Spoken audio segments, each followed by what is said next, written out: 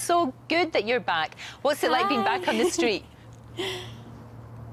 Oh, it's fabulous. I didn't really feel like I had that much time off, to be honest. So I never felt like I'd been away too long. I was still able to pick all my scripts up and learn them quite quickly.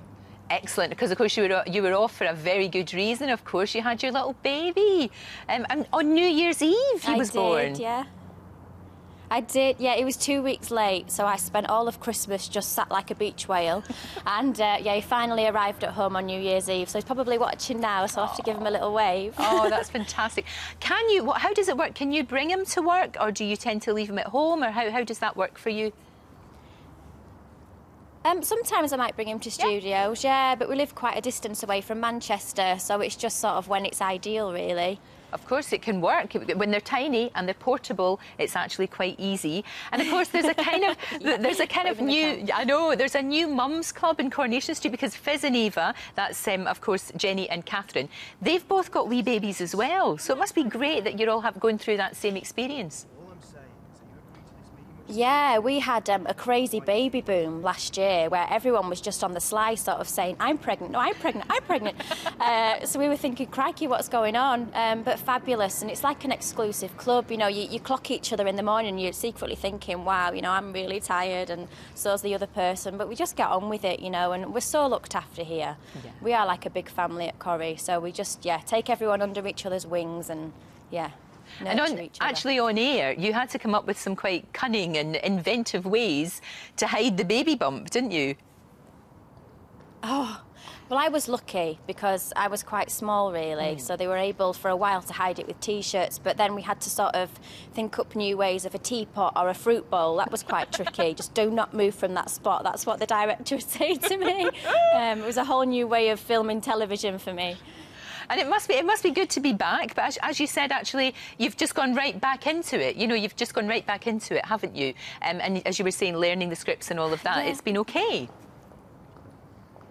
Yeah, well, I'm 5 years in now, so I think it's a bit like learning to drive. It doesn't ever really kind of leave you, especially because I've been playing her for so long. I know the way she works. So when I did get them scripts, luckily I was non-speaking the first two scenes, so I was like, whew, you know, we can just go on there and just do a little shot of me. And then I had 32 pages on my third day back, so I quickly had to get into the role again. No, absolutely. She is a fascinating character. She must be an absolute delight to play. She is. She's a gift of a part, and you know, there's not one day that I come into work and I'm bored of playing her. You know, sometimes the costumes are a bit crazy and I think, oh, do I really want to wear this today?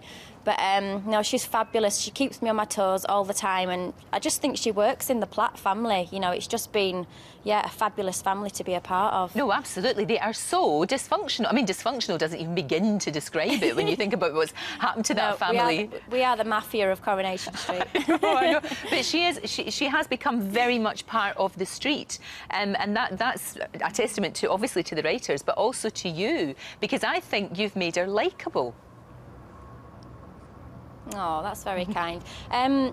Well, yeah, I guess the audience do love her. They love to hate her, they hate to love her. I think it's just that constant pull where, you know, like she lets the audience down in a way, and that's what challenges me, especially with the story. I was a little bit kind of, I suppose in a way, a bit shocked with the whole drug storyline, because I thought, crikey, can they forgive her, you know, another time after especially the affair with Nick, and there's been so much going on. But you have to go with it because, you know, it is make-believe, really. But yeah, I just hope that they are able to forgive her, really, because I did feel missed. The amount of tweets that I got and messages that would just say, oh, we want you back, you know, we really miss you. And I was thinking, oh, it's very flattering.